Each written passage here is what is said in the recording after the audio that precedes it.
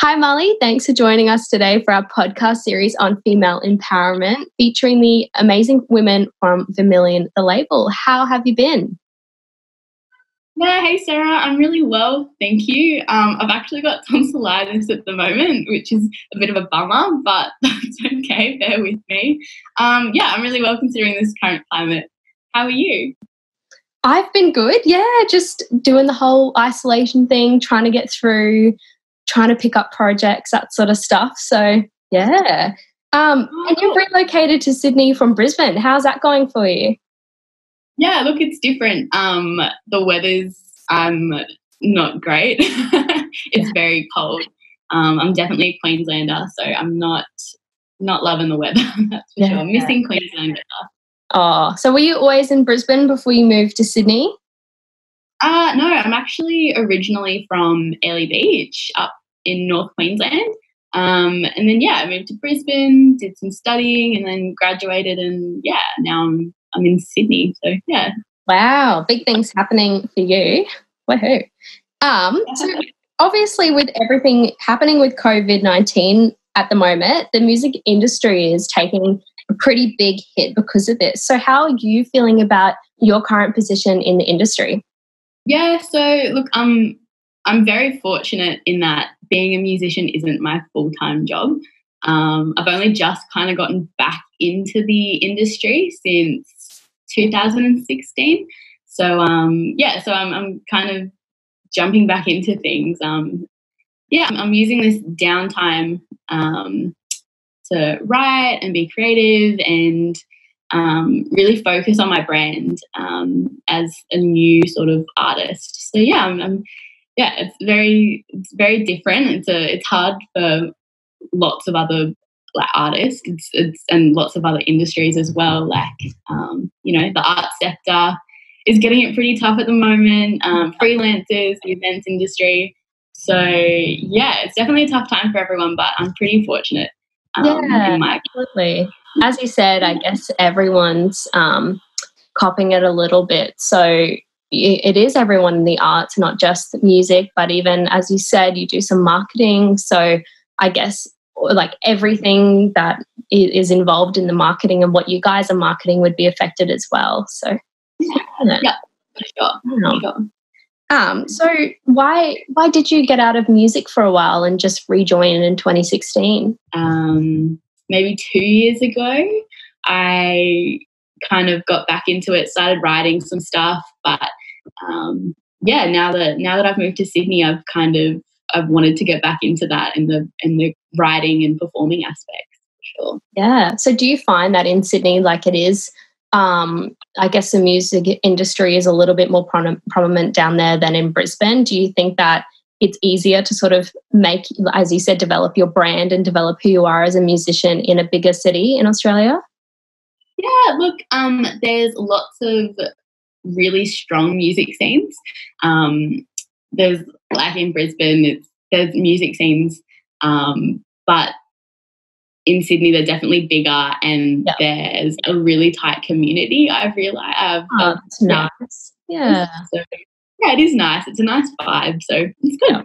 Yeah. Oh, cool. So do you think, from being a performer and somebody who sort of does all those behind the scenes things in the music industry, do you think that everything that's happened from, the virus and the lockdowns and everything, has this added a bit of extra pressure on already existing issues that you guys face in the industry from, I guess, both perspectives as a performer and just sort of a marketer?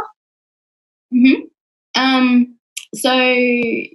Look, I think in the industry there's definitely an issue that revolves around sort of it being predominantly male dominated, and I think that that's an issue, and I think that COVID sort of brings out other issues as well. For example, it brings out just how much artists are actually making for a living. There's only really two income streams that artists can make, livable income streams that artists can make, and that's through tours and selling merchandise. And unfortunately, with everything going on at the moment, tours are off the cards. So it's pretty much just selling merch. And that's hard, I guess, when people aren't seeing the shows and it's not in their face as much. Exactly. I think that, like, with a lot of other industries, everyone's being told to pivot and to use virtual platforms as well. Yeah, and I think that's hard for artists because we're already like on streaming services. We're already virtual. So yeah, I think that that's definitely an issue that comes that arises out of COVID. Like with Spotify and iTunes, well, streaming platforms, it's artists only make 0.0006 per stream. So like, you know, there's no real way that artists can live off that.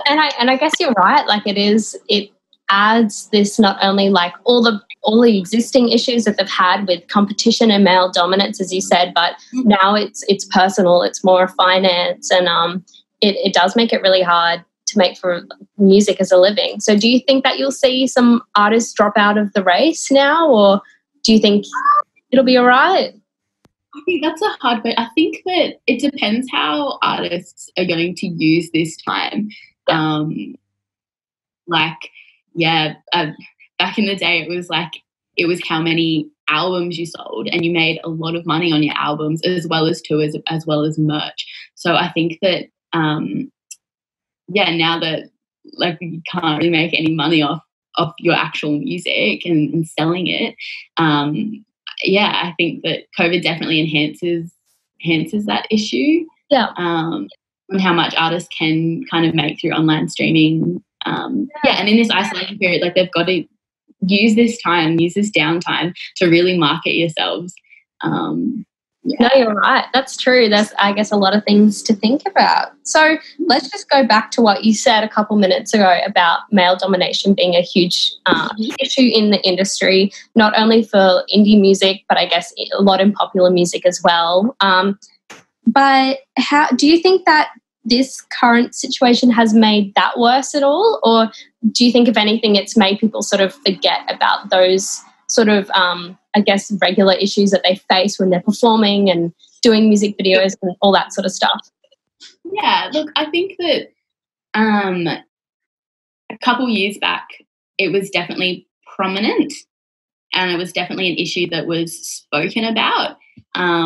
Well, that's kind of when it started, was a couple years ago, and we've been hearing it throughout. And now with everything that's going on, I think it's kind of turned into more of, I think it's kind of enlightens the issue of artists and actually how they make money. So I think that, I hope that once this period kind of passes, that maybe we can go back and look at the issue of kind of the industry being dominated by males. Yeah. Personally, have you been affected by that, like the male dominance issue, or has it always been something that you've heard about but hasn't really impacted you personally? Yeah, look, living in Airlie Beach and being younger, performing and going to gigs and stuff like that, I did feel, like there definitely was, it was very dominated by males. But I think that, like, for example, I had a gig at a bar in Airlie Beach, and I set up all my gear. And I had this guy, he was a backpacker, he was from England, he came up and he pretty much told me how to have my sound and how to have my setup, and he kind of just like, took over, playing with my mixer, and it was really kind of condescending, and it wasn't great. Yeah. Oh, yeah, 100%. Yeah. So I've had other like situations like that too. It's not cool. And it does make you sit there and think, like, I'm the one who's been hired, I'm the one who's getting paid, and why do you think, as like a spectator, that you can come in and act like and lecture me on things that I've been hired to do? So I think Yeah, and like I'm open to like, oh hey, you know, turn, of course, change this, and I'm so open to that. But yeah, don't jump up and. It's, as you said, it is condescending, and we've been doing a lot of research about this, like the male domination in the popular music industry. So, like that really LA sort of scene.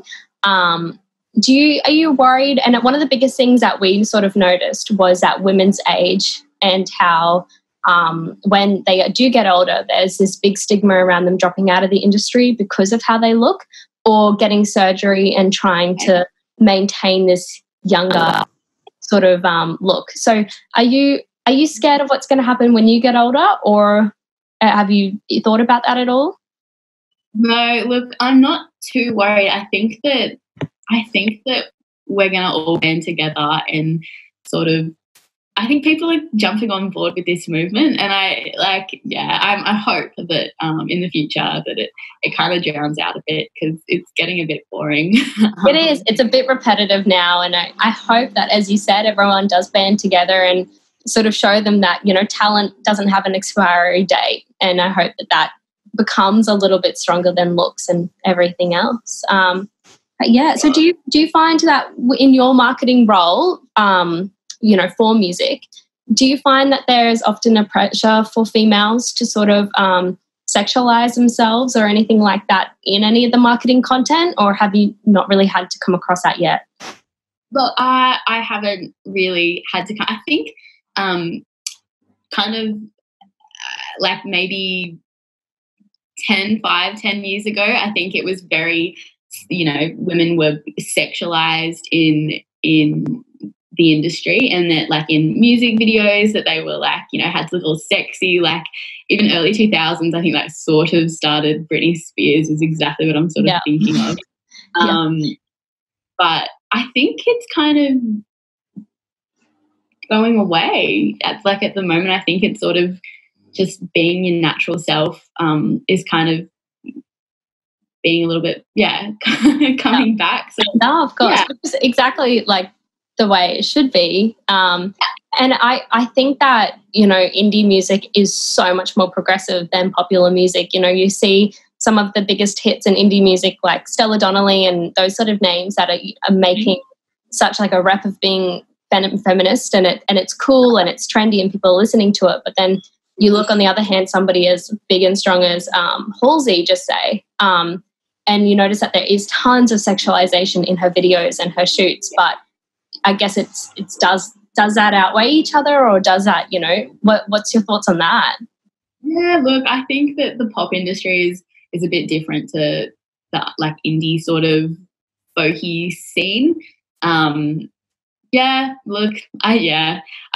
me, I'm a folk singer, so I'm kind of heading towards the Stella Donnelly. That's awesome. Yeah. I guess I hope it comes to a stage when females can do what they want, and it's not to do with money and what's going to sell. So exactly right. As you said, we'll band together. We'll get there. So what advice as a female artist would you have wanted to receive when you were just starting back in 2016? That's a really good question. I think that not to think about other people's thoughts and judgment. I think that that's a big thing. I mean, everyone's gonna, you know, have doubts and so be conscious of what other people think. But I think, just write, just do what you love, and don't think about other people. Who cares? Yeah, no, that's great. That's good to hear. That's awesome. So what is life like at home for you at the moment during this whole isolation? Do you have a setup, or what does your day look like? So again, I'm fortunate enough to work. So I'm working throughout the day, and I'm in a little tiny share house. So my room's pretty small. So I don't have much of a setup, but I do have all my music gear here with me. So I have taken it out and plugged in an amp and had a play. And my roommates are all very creative too. So right. Yeah, it's good. Yeah. Do you find it's better to be surrounded by those people that are creative in sort of a time like this when things can feel really negative? Yeah, look, I think it brings a bit of positivity and light to everything. Being stuck indoors, yeah, I think surrounding yourselves with creative people and like-minded people are good for your mental health. And, Yeah, great. So with your marketing work, are you working from home or are you still having to go into the office? Yeah, no, I'm working from home. I work for an event marketing company. Cool. I'm just doing their social media and stuff online. So yeah, Cool. no, yeah, Yeah. That's good to sort of keep you preoccupied, I guess, so you don't feel like every day is slipping away from you. yeah. No, it's great. I'm very lucky. Awesome. Well, speaking of creativity, tell us about your new single, Coward Dressed as a Lion, which I believe is coming out on the 15th of June. Yeah, it is. I'm so excited. Yeah, so it's my debut single. It's released on. Hopefully, will be released on the 15th of June. Yeah, it's generally just a song I wrote about unhealthy relationships. But I mean, anyone can really interpret it how they want. But that's sort of the underlying themes while I was writing it. Yeah, I wrote it at the beginning of 2018. So Wow. I'm super stoked to finally have it recorded and out there because Amazing. So how long has the process been for you to, get it from that writing stage back in 2018 to the motivation to finally get it like mixed and mastered and everything else? I wrote it in a night. It all just came like flooding out. Wrote it down. I've been playing it literally since 2018, and then with Vermilion, they asked me if I wanted to record some stuff, and I said, yeah, like I really want to record this, and jumped in the studios at the beginning of, I don't know, February, I think it was.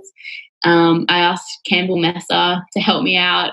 He's great, bless him. So he helped me with some structural stuff and he put some guitar in, and he's got some vocals on there as well, which is really exciting. Right. Yeah. And then so I've it's now gone off to my mastering engineer. I'm not too sure. I've kind of, he said give me a week. So yeah, it's a pretty good process. Yeah. Wow, big things are happening for you. That's so exciting. So what's next for you after this single is finally released? Yeah, I've got some other songs that I want to get recorded. I kind of want to keep the momentum going, so I'm aiming to get another one out by November-ish. But so it's just more writing, more recording, definitely, because I've got a whole bank of songs. So that's pretty much it for my plans for this year. That's exciting. Yeah, it's going to be a big year for you, which is awesome. Finally getting things released, which I guess would take a lot of courage. As you said, you've written a song back in 2018 about a toxic relationship. Do you sometimes feel scared when you're writing that you're going to, people are going to hear this? Does it question your vulnerability a bit when you're writing and scared to, let everyone hear what you've been thinking?